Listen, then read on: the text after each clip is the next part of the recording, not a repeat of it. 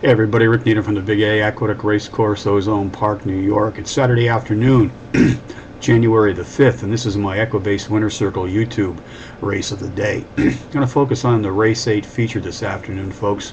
4:21 p.m. Eastern Post Time for the Count Fleet Stakes. It's a mile 70-yard test on the inner dirt track, 3-year-olds racing for $75,000. Contenders: number 7, Giant Moon, number 2, Spanky Fishbine, number 6, Roman Emperor, and number 1, Red Reef. For you folks who enjoy a little thoroughbred history to accompany your handicapping efforts, the Count Fleet is named for the 1943 Triple Crown winner. Owned by Mrs. John D. Hines, Count Fleet carried the Hines colors and jockey Johnny Logden to victories in 3, 8, and 25 lengths in the 3 classics. He was the champion 2-year-old of 1942, the champion 3-year-old and horse of the year in 1943. Here in the 33rd renewal of this stakes event for 3-year-olds, number 7, Giant Moon, shares the speed honors in this field with number 2, Spanky Fishbine, is this pace profile leader, racing at or about today's distance of a mile 70 yards on the dirt, is undefeated in a 3-race career to date, winning each in power run fashion.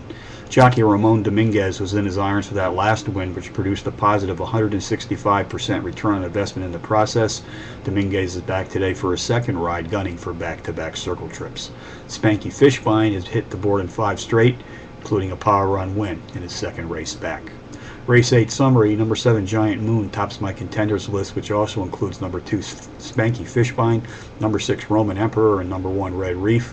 That's 7-2-6-1 in the 8th from Aqueduct, the $75,000 Count Fleet Stakes. I have a couple of bonus long shots for you as usual, folks. Get my notes out here. Let's go to Hawthorne Racecourse near Chicago.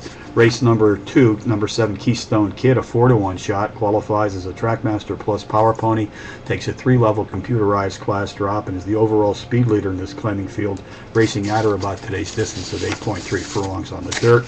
The race at the Charlestown Races and Slots Casino in Charlestown, West Virginia today as well. Race number 5, entry number 4, Blue Ash, a 12-to-1 bomb, takes a 10-level Trackmaster class drop, has decent speed for this 9-furlong route test on the dirt.